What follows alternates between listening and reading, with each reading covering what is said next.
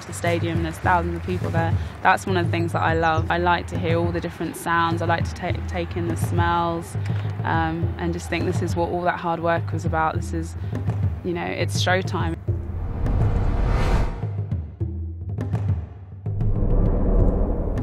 I just sort of focus out from the crowd, bring it to the track.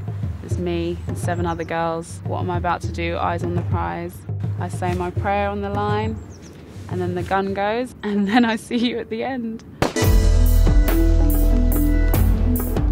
Often when the gun does go, it's almost a bit of panic, and you're like, okay, this is it.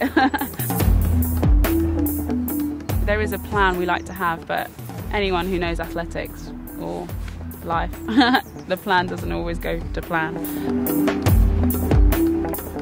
The first 100 metres, really I'm just trying to stay quite aware of all the other girls and just thinking, can I get into my top 2 position, my top 3 position? We break at the 100 metres around the bend, usually on a good day. I'm, you know, feeling fine, feeling fresh. I'll take a glance at the clock as I go through the first lap, you know, thinking I'm on target, I'm on pace, and then right, the race is on now, and the second lap is, you know, all about just being strong, being determined, and gritting your teeth once you get to the last 100 and just sprinting for home.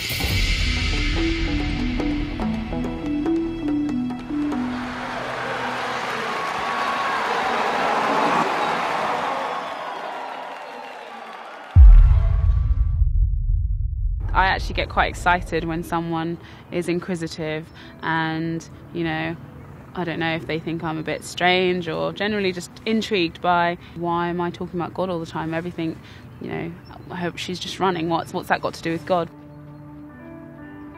I can just invite them to church for them to see for themselves, because I just believe that's the best introduction to God there is.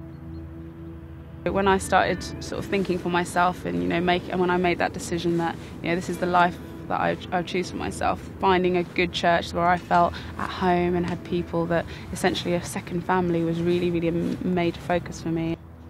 Karen, my best friend who lives in Sheffield, it's like I'd known her all my life, you know, and we've probably only really known each other in actual real terms for 3 years, and that's what it's like when you've got someone to do life with. You've got a group of people. Every time I race, they're rooting for you, you know, they're glued to the box, and just having that extra prayer team as well. I really enjoy, you know, church life, and it's, you know, it's something I look forward to after athletics. I'm away so much, so I learn to make home wherever I go, but it would just be nice to be rooted and grounded somewhere.